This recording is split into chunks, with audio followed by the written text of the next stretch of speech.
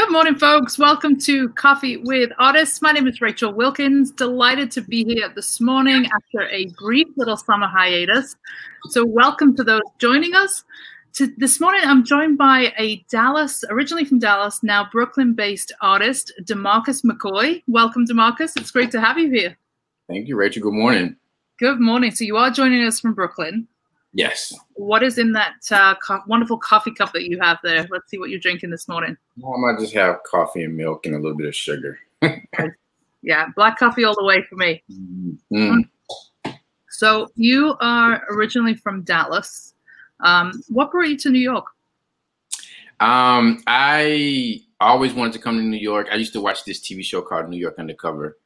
And I was always just amazed with the culture of New York and the people and the art influence and the music. And my parents told me, like, you can't go to New York until you finish college. Mm. So I went off to college and I graduated from college. And finally, I think when I turned 30, I think I was having like one of my, my 30 midlife crisis. And so it was kind of like, it's now, it's never. I was getting like, job offers. And I was like, you know what? If I don't move to New York, like, I'm never going to move. So I've been here for like over 10 years now. Wow. You're now officially, I think, a New Yorker at that point. Once you get that 10 years. Right? Yeah, I don't have the accent, though, but.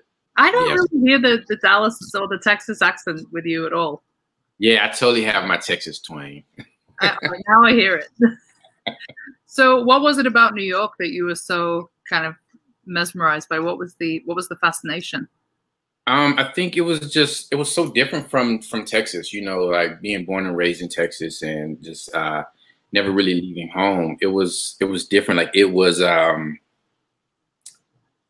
like exciting, like to watch it on TV, to hear about it. And I think it was the thing of where they used to say, if you can make it in New York, you can make it anywhere. And I've always wanted to be one of those guys who could just make it anywhere. I didn't want any limitations on myself or any boundaries on myself. I wanted to push past it. And I think also living in Texas, I was very shy and very timid. And I think as maybe an exercise or something for myself was like, I have to go there, like I just feel like it was just always calling me, like ever since I was like a child, I just felt like there was something about dreams and visions and people and just like culture that I wanted to experience, that I had to see for myself. There's definitely a certain magic, I think, that you either feel it or you don't. Like there's some people that and I'm always really surprised by it, like when people come here and they're like, it's all right. Mm-hmm. What? You missed the magic. Like you didn't get that. There's something that I think draws a certain type of soul here, and I think you hit the nail on the head with the possibility, right? It's if you get a glimpse into that possibility, it can just ignite you and become this almost like a magnetic force. Like you have to be there, right? And I certainly felt that very, very early on one of my very first trips here. So I totally relate. So now, what do you miss about Texas? Oh, I definitely miss my family. I miss my family. I miss the food. I miss, I would say that I miss familiar faces, like just walking around or driving around and seeing people. But I get that here too. It's funny, like since leaving Texas, I feel like my territory has like increased. So it's like one of the things that made me feel like I belonged in New York was when I came here, I used to just bump into people that I knew. And I thought like, wow, like I didn't think I knew that many people in the world, And so I'm just bumping into people. And then even going out of the country, it shocked me just, again, people that I was just bumping into, So I would like to say that I miss like bumping into people in Texas, but I think more than anything, I miss my family, and I really miss my niece. I really miss like playing with her, talking to her. But yeah, I'm going home in 2 weeks, so I get to see her. Oh, nice. Very cool. What do you think the kind of cultural differences are between Texas and New York? I kind of came to America very naive and thought, the whole country is kind of the same, big melting pot. And I think, what I've discovered is that is absolutely not the case. that, you know, I almost feel like each state is kind of like its own little country, right? There's different cultures, different rules, different ethics, different just a different way of perceiving things. Have you found, or did you find it to be a cultural adjustment moving to somewhere like New York? And what would you say are the kind of similarities and the, you know, perhaps the differences? I think like New York, there was a grind and there was like a hustle that I was craving. In Texas, I kind of felt like I was doing it, and there was a small group of individuals and friends that I had that you know, like we like to work together. Everyone like found their niche, and you were creating a circle around other people who were like doing their niche, like pretty much being in service to the world with their gifts and their talents, you know. But I think there became a point where it was kind of like authentically. So this is an authentic conversation. So authentically, there were like kind of like two things that were happening. There in Texas, I was kind of like meeting a different person, but same scenario. So it was kind of like, I just kept feeling like I was hitting this like wall, like I couldn't break past this wall or this ceiling. And I felt like I was limited there. And I felt like in order for me to grow as big as or as large as I wanted to grow, I felt like I had to leave. I had to get like different experiences. I had to meet new people. And it was scary. And so coming here to New York, it was like I felt like I met like a whirlwind of people who were creating their businesses, they were doing their art, they were doing their music, they were doing their poetry. And I found myself like immersed in this culture of people that were just doing things. And so I felt like there was no limitations on me. I felt like there was no conversations of scarcity. There was like conversations of abundance, you know, and there was no boundaries, you know, and I could just push past everything. And I had the potential to grow here. In Texas, I will say there were moments where I just felt like, you know, like Texas was very segregated. Dallas, not Houston, but Dallas was very segregated still. So it was kind of like I felt like I was limited on like what I really could do, or I could only go. I could only see myself only go so far. Wow. You know, it's interesting that saying, you know, you brought up the saying, if you can make it here, you can make it anywhere. And I've often kind of pondered that, like, what did they mean by that? You know, and I think so much of that comes from the grit, right? The grit of New York, like you know, it will chew you up and spit you out, right? It's not all glamour, it's not all glitz. Like when it's bad, right? So do you feel that you've had any challenges here as a creative trying to get through and you know, push to make it? Yeah, definitely. But I will say, like, I feel like Texas prepared me for it. You know, like I remember in Texas, the first time I opened my design firm, you know, I was like 25 years old, and I had my own design firm in downtown Dallas in a loft, and I had a staff and I had a magazine, you know. But again, it's like you could only go so far before, like, you know, your business is up and running and you're doing good. Then all of a sudden, it's like the landlord is like, "Oh, I sold the building, so you have to get out." You know, you have 2 weeks to get out. You know, I was constantly running into like things like that. So I moved to New York at a late age. Like I moved to New York when I turned 30, and I'm 45 now. You know. And so I felt like Texas prepared me for pivoting and for transcending, you know, and like transforming, like adapting pretty much. So like being in New York and like the blackout and things like that, I just felt like Texas prepared me for it. I felt like, you know, I could either sit and I could like, not sulk, but I could like sit and complain about it, or I can like transcend. I can adapt to the situation and scenario, and I can learn from it, and I can transcend from it. And then those that are around me gets to transcend also as well too. So I love that you talked about scarcity and abundance. something that I think as creatives we tend to dwell towards the former. We tend to think that there's not enough to go around, right? That we shouldn't be perhaps a big community because there's only so many collectors. Tell us a little bit more about your journey to living a more abundant life. Oh wow, I used to have this total scarcity mindset where, like you said, like I used to feel like there wasn't enough collectors to go around.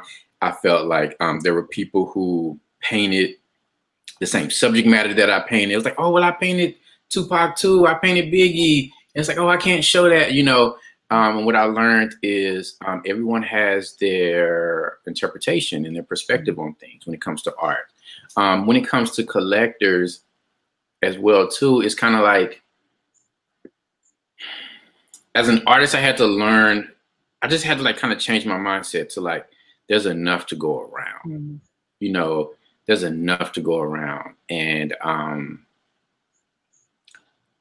like even like conception arts, for instance, like there are other programs or platforms, that are kind of similar that I've done in the past. But I remember my friends, like scarcity. I remember my artist friends saying like, oh, I wouldn't do conception arts. I remember it. And I was like, you know what, I'm going to do it, and it was one of the best decisions that I made, and I've only showcased exhibited at Conception Arts once, but just the community that I gained, the support that I gained from you and from Renee, from the staff there, like it was just overwhelming. Like all the things that like pretty much kind of like happened, like my what's next, like it was because like I took the risk and I took the chance and I exhibited with Conception Arts, and like things just, and I just sit back like, what if I was still in a scarcity mindset and I just said, no, I'm not going to do it, but I took the risk and I took the chance, and here I am, and I'm like, here I am, talking to you. Well, thank you for the kind words. And yes, our team are amazing. Renee is awesome. And I hear that a lot, that, what we are able to do is, provide support and community. We're not this humongous company, but that's because it's always been important to us that we make you feel like you're special and you're important and you're part of this big, crazy conception family. Because when I was an artist and I went and exhibited in shows, there's nothing worse than feeling like you're kind of an afterthought, right? I remember going to shows and, there's one particular thing that kind of sticks in my mind was it was like a group show and I showed up to hang my work and I was like kind of left standing there and I'm like, where's my spot? And they left me there and nobody kind of paid attention to me. And then finally someone was like, oh, you're in that kind of hallway out there. And I was like, it just hit so heavy because it's like, wow, I really don't matter in this at all, right? Like, and that can really affect somebody, like emotionally, mentally. So, one of the things that I always wanted to do with conception was like, there's no preferential treatment for anybody. Everybody has an equal seat at the table. There's no bad spots in the room. Like, everybody gets an equal chance to do this. And I think that because we do have such an amazing team, we've really been able to do that. So I'm glad that you joined, and I'm glad that you're, a part of the conception team. Thank you for having me. Absolutely. So, again, with the scarcity and abundance, I think something that's kind of in that same vein is like, the limiting beliefs that we tell ourselves. Like, we tell ourselves, like you said, somebody said to you, oh, you shouldn't do that. Like sometimes we can be like, we can limit our own progress. We can stand in our own way, right? Has there been any other times in your career where you've, perhaps either had that experience and look back and maybe regretted not taking the leap? Or can you give us an example of something where you've, progressed or worked through those limiting beliefs to have, a certain amount of success? Yeah, I used to have a lot of limiting beliefs around, around like just my art in general. There was a period where I went through and I thought maybe my art was too cartoonish because when I was younger, I used to sketch comic books a lot. So, I thought maybe the portraits that I sketched were like immature. So I was very hard on myself, thinking like, nobody's gonna like my work. Or I thought like, even when I did my pop art, I thought like, again, I thought they were like it was too immature. And then there would be times where I would exhibit and I would see people who like exhibited like the same subject matter that I painted as well too.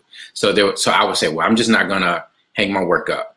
You know, I'm just gonna put my work in the back and I'm gonna hang something different, because there can't be two images here, you know, the same thing or something like that. And I think ultimately it played on like my worthiness, and it played on like the conversation that I told myself was like, my art wasn't good enough.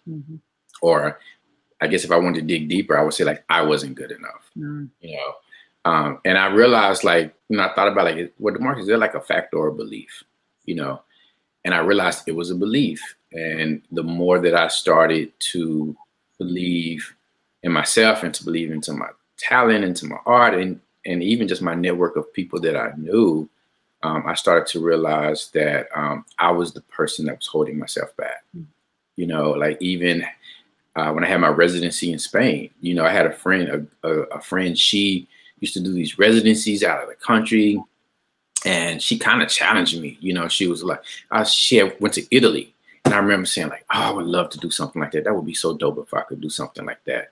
And she was like, well, I just got this residency in Spain. And I was like, oh man, that's so dope. I wish I could do that.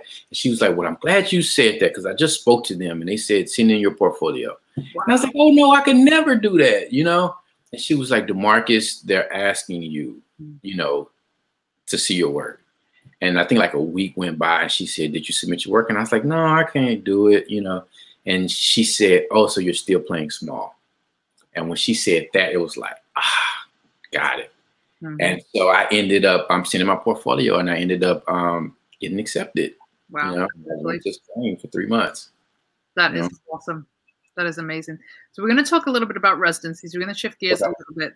But before we do, anyone who is watching on a watch party, I know I have one, and I think Demarcus has one as well.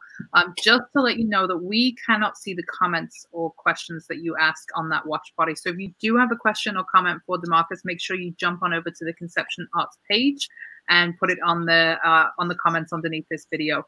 And we will be taking questions at the end. So make sure that you do jump on in. So let's talk about your artwork. So tell us, kind of describe your artwork to us as though, you know, to somebody who's perhaps never seen it before. I have maybe like 2 or 3 different styles, probably like 2 styles, I'll say. So to describe my work is always like large, vibrant colors. On one end, I like to paint people of color, and so my portraits, like this is one that I'm working on now. My portraits, thank you. So my series is called Heart to Heart. So I'm painting people of color, and I'm painting their hearts. So with my life coaching background, I asked a couple of models, they're my models. And I asked them vulnerable questions about like just their life and their experiences. You know, have you ever had your heart broken? Have you ever been in love? Tell me about your mother. Tell me about your father. And based on their questioning, I did a photo shoot with them. And so I wanted you to see the person that I painted, but I also wanted you to look deeper and to look into their heart. And, you know, like you see, like even now, like this, when you see this strong, like powerful Black woman, that's just the first layer of her skin. But I want you to look deeper into her eyes and look into her heart to see like, what are her experiences? What are some things that she's been through? You know, what is some hurt maybe that she's had? Has she healed? Is she like me? Is she like someone in my family? You know, so someone I dated. That's that. And then I also have like my pop art. And I think my pop art comes from my advertising background. And so I do a lot of like collaging and acrylic painting. And like iconic type things. Like I loved Andy Warhol, and I love like Jean-Michel Basquiat. So, and I also love like Kehinde Wiley also too. And so, and Amy Sherrill. And so I think it's a mixture of like all of those, but I think my first love is my pop art. you know, because like I love branding, I love telling stories, and I think I love telling other people's stories as well. So maybe I feel like my art is maybe like love letters to the world, you know, about other people's experiences and, you know, their stories. But all of my work is like very, very colorful. Everything is just like colors. And I feel like colors are an expression of like life, and it lets you, it plays on like your feelings, your emotions, you know. You know, that piece in the background, now that you mentioned those two names, I see both Kahindi and Amy. Yeah. The background is very Kahindi, and the way the woman is presented is very much like Amy. Yeah. Really, really awesome. The two phenomenal painters. Thank you. You talked about heartbreak. You know, I think often we think about the artist as somebody who has to be under duress or stress or strain. Do you find that you need to be in a certain state of mind to create, or have you at any point in your life felt you've needed to be in that state of disturbance to create good work? Recently, I kind of feel like I have. Prior to this, I didn't. I'm such a results-driven kind of guy, you know, like, oh, I need to do this, so I'll do whatever it takes to get it done. When the pandemic hit, I was in a residency in Brooklyn, and the owners of the studio where all the artists were like housed, they decided to go out of business, and we had to move out like during the pandemic when like all of this was like scary, like in March and April. So I had to like, you know, when they were telling us like to stay in, you know, shelter in place, you know, so I like took the risk, and you know, it was around my birthday, so I was scared and I was nervous. You know, I had a lot of friends who were losing like brothers and sisters and mothers and fathers. Like I had like one friend, like she lost her father on a Wednesday and her mom on Thursday. Oh my gosh. Wow. So I was terrified. And so I just like, you know, suited up and went and got my things, and I bought everything here. And I found myself like, oh, I don't have my studio anymore. You know, even though I set it up, you know, to where I could work here in my apartment and I had enough space, I found myself, it was very challenging. Like I lost my wonderland. I lost my place to like shut the door and block the rest of the world out. I wasn't able to get as creative as I used to. I wasn't able to play, I guess, should I say. And it really did like this piece, I've been working on it since March. And that's like rare for me. Normally I could like spit this out, like maybe the longest would take a month, maybe, you know. But the good thing is I found that I'm communicating with this piece, you know. I'm like sitting down in front of it every day and I'm like analyzing it. That's something that I've never done before, you know. And it's like, I'm looking at the piece and I'm like, okay, what do I do? Like, I'm like kind of like take my ego out of it. Like, what am I doing that's best for this piece? You know, so like I've never been as detailed with clothes, you know, like patterns, like even the background, there's like these little mini like circles, you know, and I've never taken the time to do anything like that. So even though I feel like I'm not moving as quick as I would like, and I'm not able to just dive into my art as, you know, as easy as I used to, I feel like in some form or fashion, I'm becoming a better artist, like, again, it's like the world is transitioning. So I'm transcending, I'm adapting, you know, I'm paying more attention to detail in my work. And I've always been taught like the love is in the details, you know, and I'm also learning like, you know, you see this one concept, but there's 3 different messages going on. Like there's the background, and there's the image of the lady, but then there's also the heart.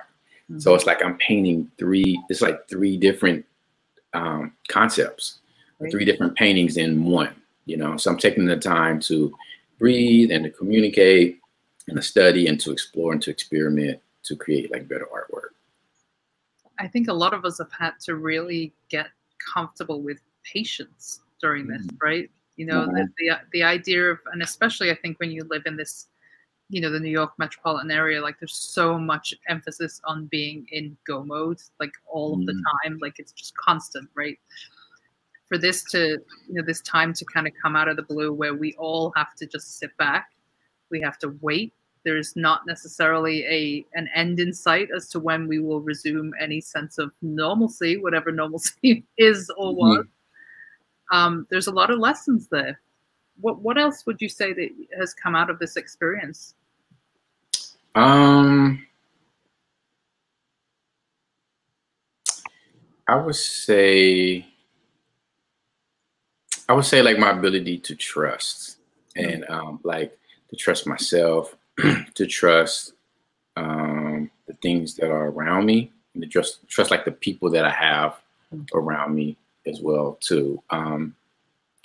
Like, and I guess this it's so crazy. Like, this is one of those New York things. Like, I felt like, like I'm in the heart of it, and this is one of those things, if you can make it here, you can make it anywhere. And there's this thing about like being like New York tough, being New York smart, and being street smart, it's not to say that I'm being like stupid and thinking that I'm indestructible or anything like that. But I feel like I have like my war stripes, and I feel like there's no limitations, there's no boundary set. Like I think I'm starting to see, and I'm starting to believe, I have all the tools. I have all the tools equipped to succeed and to be and to do whatever it is that I want to do. I think at first it was always like I was looking for somebody to like save me, introduce me, because I don't have an MFA from Pratt or something like that, and I think I heard this like on your podcast too. I think we kind of relate with that. Yeah, like I've always had this feeling of like, oh, I don't have an MFA, like I'm not smart enough, I'm not talented enough.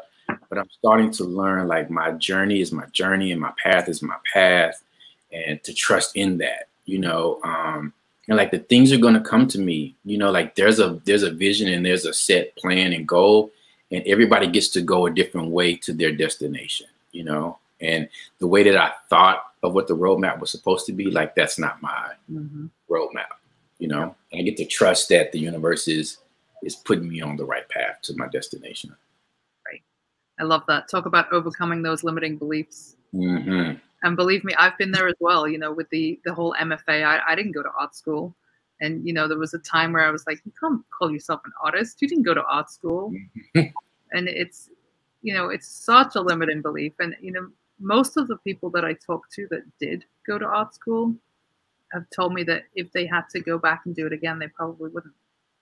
Yeah. Really interesting, So I think that there's so much more that we can, or I shouldn't say more because I don't think it's more or less valuable, but, life experience makes you a better artist. Culture makes you a better artist. Practice makes you a better artist. Getting to the root of self makes you a better artist. So, it doesn't necessarily have to be that kind of 4 years of education that, and the certificate. I agree. So let's talk a little bit about your early days. So you grew up in Dallas. Your mom was a teacher. Tell us about the early days and how your journey towards really discovering that you had this need and yearning to be creative.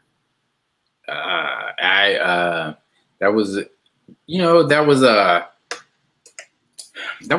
a funny thing. That was another like limiting belief. Like even as a child, my mom graduated from college as an education major, and when I was younger, she was a teacher, but she ended up taking another job to make more money, like to support the family. But I distinctly remember being in the living room, and I had this coloring book, and I was coloring. I was so frustrated because it just didn't look right. And my mom was like, "Relax, calm down." She was like, "Let me show you how to color," and she would like trace the images like a dark shade, like with the crayon, and then she would lightly color it in. And I was just so fascinated because I'm like, my mom knows how to color, and I was like, wow, how do you know how to color? And she was like, baby, mama's a teacher, and I teach kids all the time how to do this. And so that was a technique that I took with me, like even as an adult. Like I paint like that, I trace the image, and then I fill it in, and as I got older, you know, I had cousins who knew how to like draw. And so I just kind of like start picking, you know, techniques from people. And then my best friend, Jay Corzine at the time, Jay was like this, and I've never in my life could see anyone that could draw the way that he drew, you know? So I like picked a couple of things from him. And then I think I stopped doing art because I felt that I couldn't, I think as I was getting ready to go to college, I felt like I couldn't survive off of it because everyone was like, oh, you're going to be a struggling artist, you know, and this and that. And you can't make a living off being an artist, you know. So that was like the limiting belief that I had. Mm-hmm. And then there was this movie that came out with Eddie Murphy. It was called Boomerang. Mm. Eddie Murphy was like this exec at this black ad agency. And I had never seen this before, you know. And his name was Marcus also. And I felt like it was a affirmation. I feel like the universe had sent me a sign like, wow, his name is Marcus and he works in this ad agency. And so again, I took what I knew how to do and I like switched it, you know. I was in line in college, like to register to be like a psych major. And like, there was this whisper that said, like, get out of line. And I was in my head, like, get out of line, like, where am I going to go, you know? And my dad ended up going to the restroom and my mom and I were in line. I told her, I said, Mom, I don't want to do this. And she was like, well, what do you want to do? And I said, well, my high school teacher told me, my psych major teacher told me to pick a career with something that you enjoy doing. And so I was like, I enjoy art. And I was like, I want to do advertising art. And so I jumped in line for the art majors and I ended up getting a career in advertising art doing graphic design. So that's kind of how I pivoted, you know, I kind of like switched and and I felt like it was the best decision that I ever made. I can't even imagine me being like a psychiatrist right now. You know, I want to know what your dad said when he came back from the bathroom. Oh, he was pissed. He was so upset. He was so upset because he kept telling them, because he didn't understand it also. He didn't understand advertising. He didn't understand art.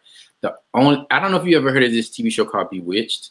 And okay, so the only thing that he knew was Darren Stevens. So when he came back, he was like, what are you going to be like, Darren Stevens? You know? And I was like, exactly. And he was like, no. Or Mad Men. Or well, he didn't know about Mad Men at the time. It was a bit later, right? Yeah. So how was that experience? You go into advertising, you know, you still get to have, you know, use your creativity. Would you say that you learned, did it kind of hinder your personal art practice or did it help?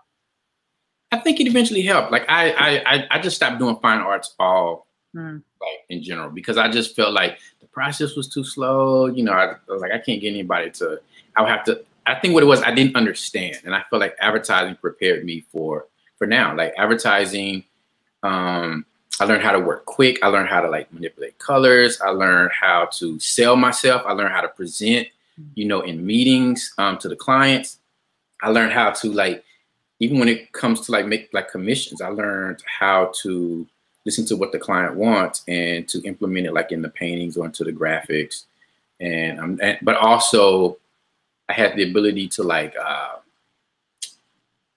put in the things that I like, the things that they weren't saying. I could hear what they weren't saying, but what they really wanted. So I was able to put that into the graphics and into my paintings, you know. But I think it taught me the business side. You know, I think a lot of times, even as artists, when I speak to like younger artists, everyone's like wrapped up in the talent or the creativity part, but no one wants to do like the business side of it, you know, or they feel that they have to like hire someone to represent them. You know, I haven't reached that point to have someone represent me yet, so I have to represent myself. And so I had to believe in myself. I had to speak up about myself, speak up about my artwork. I had to take the time to submit for exhibitions, submit for residencies, get my artist statement together, get my portfolio together, get my website together. So I feel like the advertising, it gave me confidence. You know, it gave me confidence to do this, you know.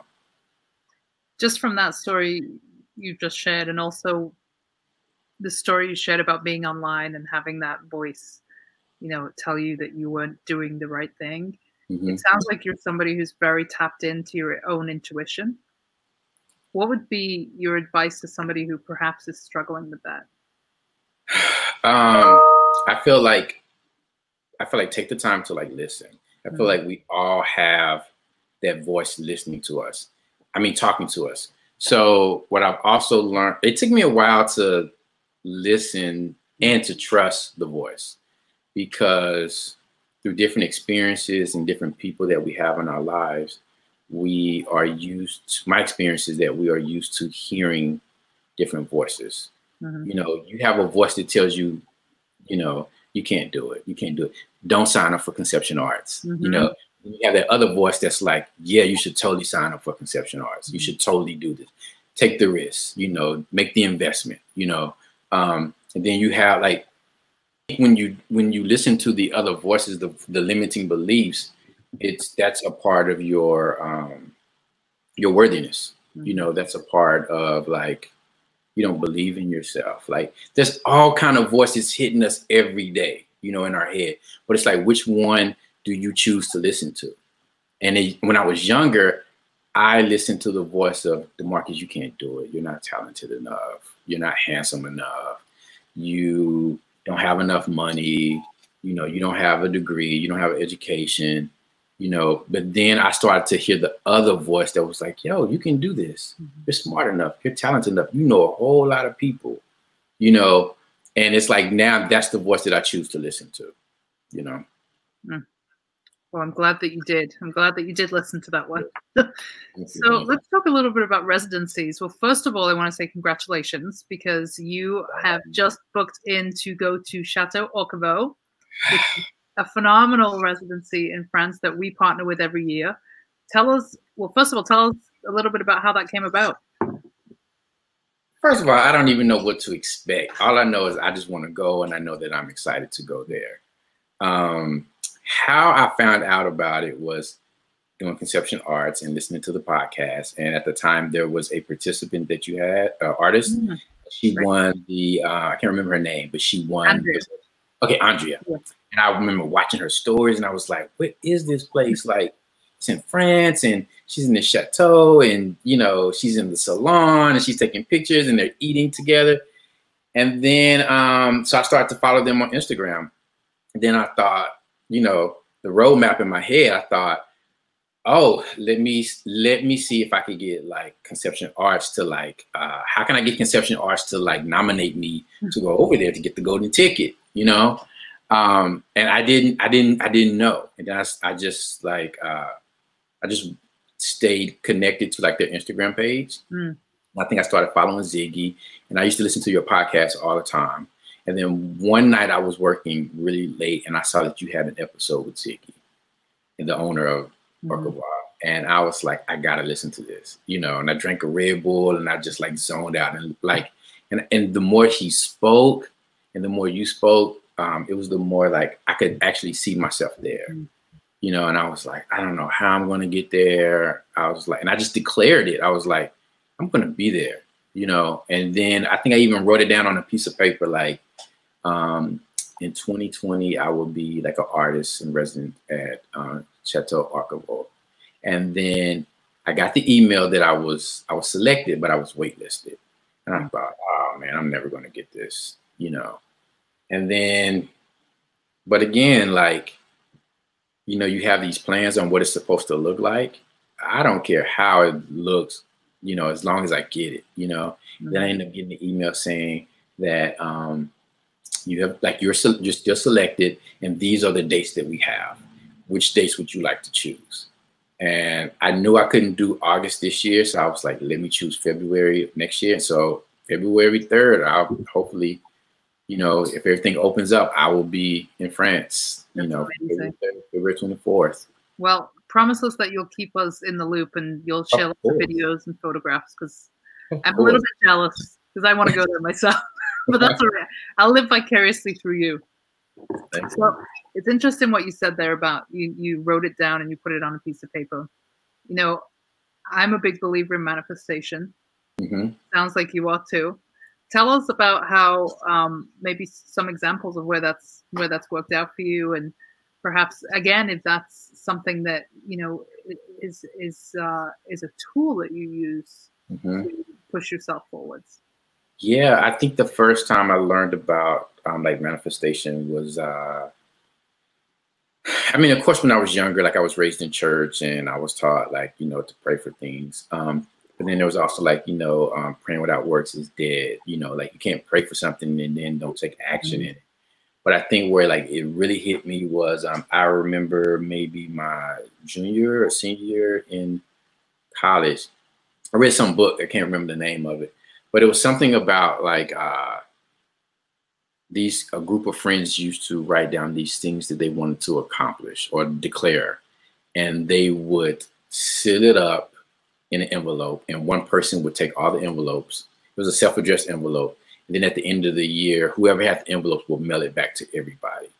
And I used to do this with my fraternity brothers. And, you know, at the end of the year, I mail back everybody's letter and everybody's like, wow, I did this, I did that, you know.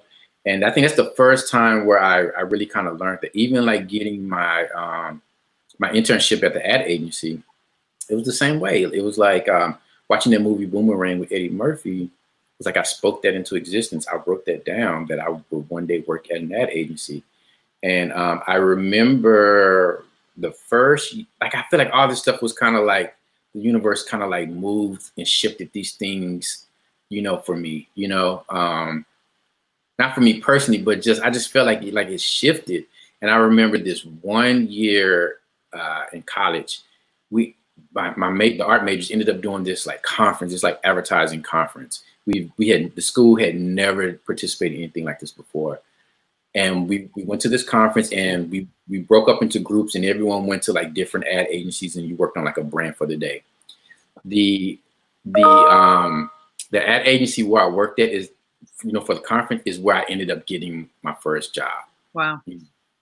It's where it's like, I feel like I manifested it, you know? Yeah. If you can see it, you can be it, you know? I 100% agree with that.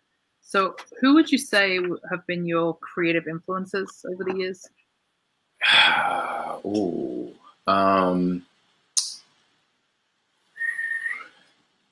With graphics, I felt like it was, you know, I can't really pinpoint like one particular person. I can just pinpoint like experiences, you know, like my travels. Like I used to travel a lot out of the country, and I used to look at like architecture, and I used to look at like buildings, and I used to look at like movements and the way that like people would how they live, like Dominican Republic, Spain, Portugal.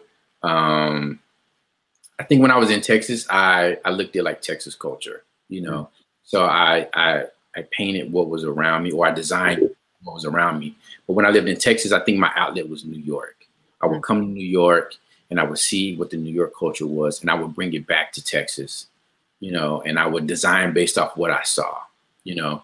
But now it's like I would travel the world, you know. I would go to Spain, I would go to France, you know, I would go to Italy, and I would see how they do things there. And then I would bring it back into my art, you know. But I would say from an art perspective, definitely Amy, definitely Kahinde, definitely Andy Warhol, Basquiat, and yeah. Well, you know what? One more person. My best friend, he passed away. His name is Tawfiq Muhammad. Tawfiq was an amazing artist.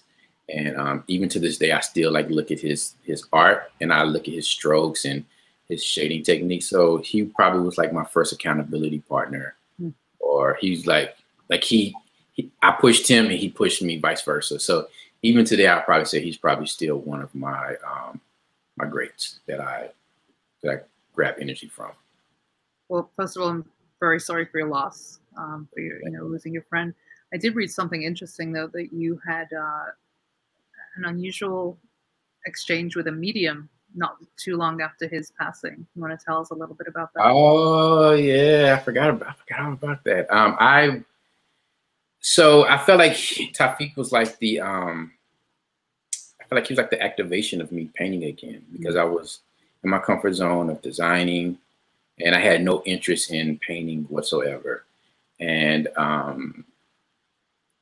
had a friend, she challenged me to start painting again. And once I started painting, I felt like maybe he was kind of guiding me, but I wasn't like, you know, sure. And I had traveled from New York to Texas, and I ended up just going to this party this random girl just walks up to me. I've never seen her in my life. And she says, she said, I'm sorry. She said, you don't know me. I don't want you to, freak out or anything. And she said, but I have a message for you. And I was like, a message for me? Like, she was like, I'm a medium. And someone wants me to give you a message. And she says, I don't know she said, I don't know like the person's name. She said, but you two are around the same age.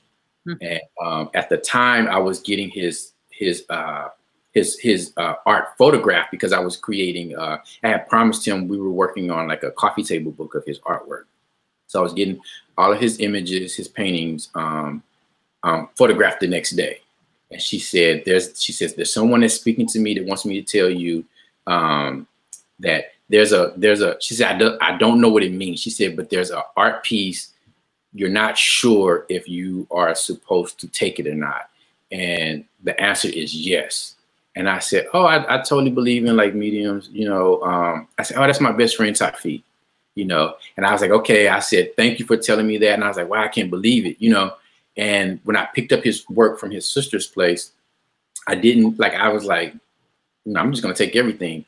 And literally his niece called me and she said, Demarcus, I know you're going to get his artwork photographed. She said, I have this piece that Tafi created and I don't know if I should like give it to you or not. It's in my place. And I was like, boom. I said, that's the piece. I said, yeah, like bring it to me. I said, and I explained to you kind of like what someone told me. So even with like my art and my residencies and all the exhibitions, I kind of feel like he's guiding me. Mm-hmm. And he's like speaking my name, to like people. He's whispering my name into places to give me opportunities, that I just never even, opportunities that A, that he never had, and B, opportunities that I never had, so I'm definitely appreciative to that. It's incredibly powerful. Thank you for sharing that. Thank you for asking. Thank you. Absolutely. So what do you hope that people take away when they experience your work? What do you hope their reaction is and that they experience? Well, I want people to like look at my work and I want them to have some type of feeling. I want them to be able to look at the colors and to know like their eyes are working. Mm-hmm. I want them to see the vibrant colors and to see the strokes and I want them to see the colors and to like feel a certain type of energy, and that lets them know that they're alive also and that they're feeling, they're feeling something. I want them to see the textures that I apply in the paint, and even though I don't want them to touch it, I want them to want to touch my art and to let them know that they can feel. Ultimately, I think I want to let like my viewers know that they're alive, like you're here. You have a purpose,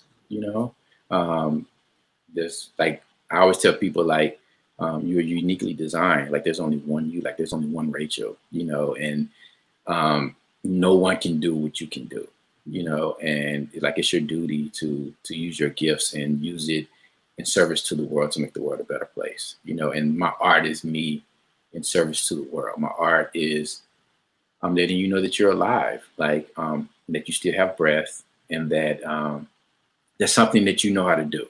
I'm trying to empower you and motivate you and inspire you to use your gifts to better service the world. It's a beautiful and well said sentiment. Thank you for sharing that.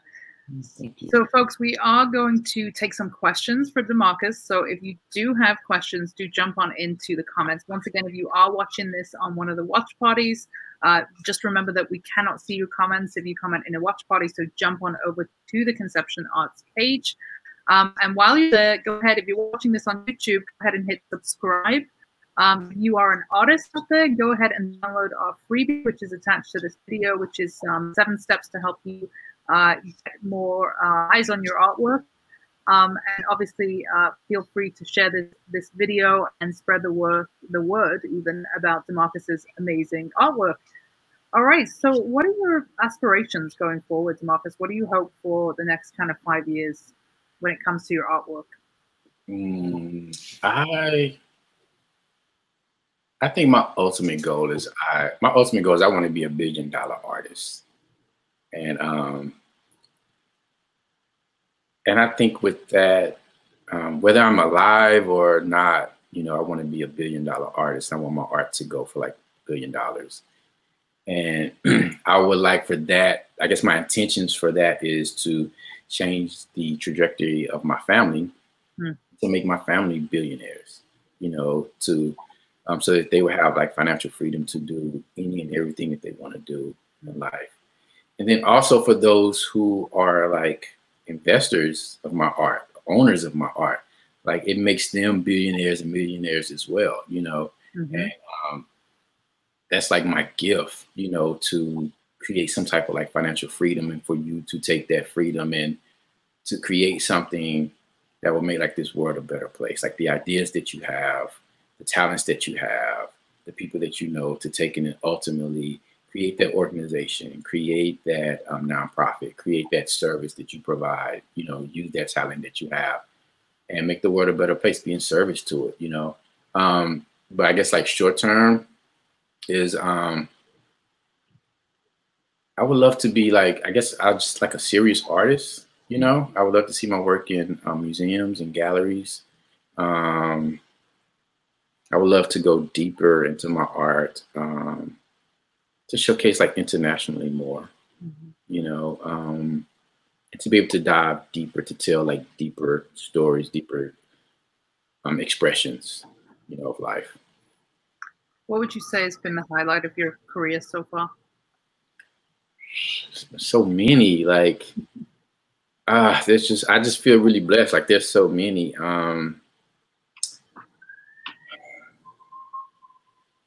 You know what? I'll say the first piece that I ever sold.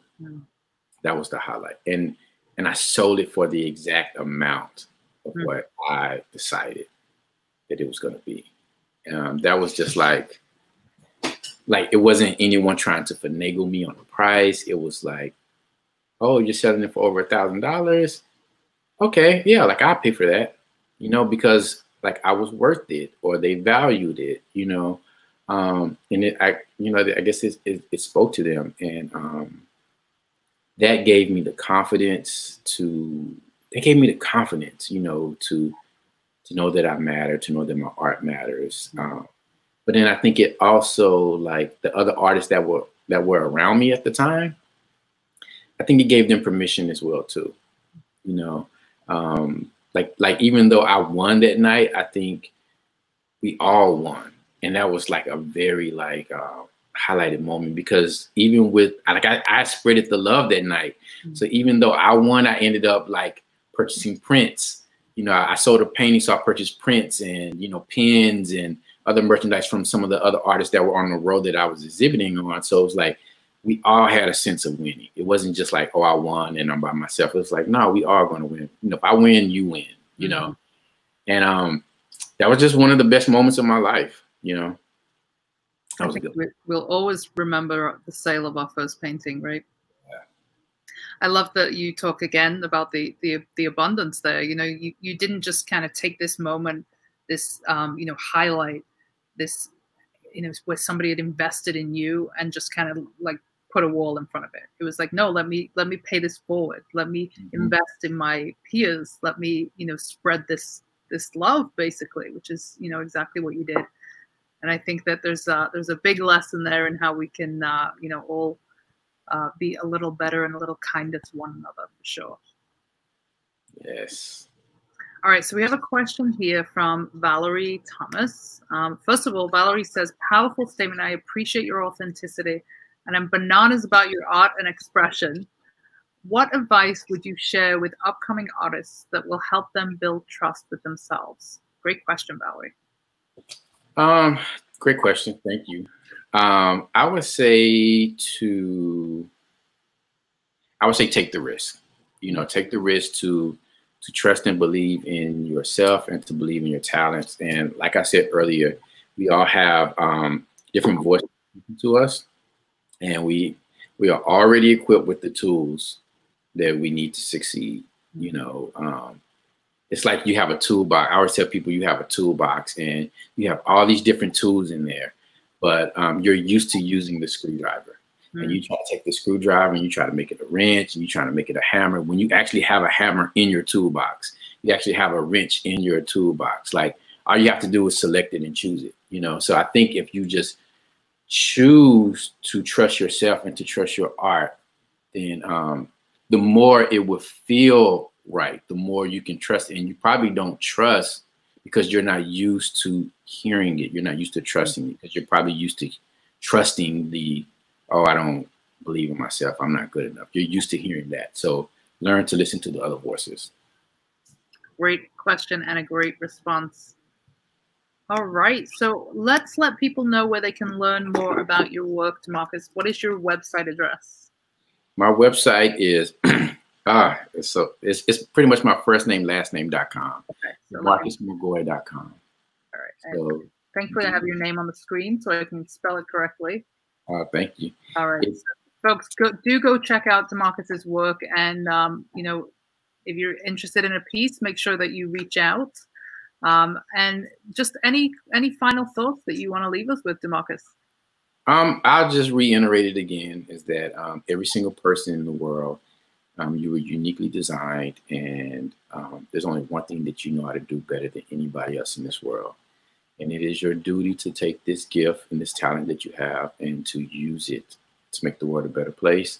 It is your duty. Don't wait for anyone to notice you or to give you permission. Give permission to yourself to use this gift and to use this talent. Word. Beautifully stated. Amen. Thank you so much. This has been a pleasure. It was wonderful to spend this time with you this morning. So thank you. For having me. Absolutely. All right, folks, that is it from us for today. Thank you so much for tuning in, for joining us. If you're catching this replay, again, do go ahead and hit that subscribe button and share this video where you can. And of course, go check out Demarcus's amazing work on his website. That is our show for today, folks. Thank you for being here.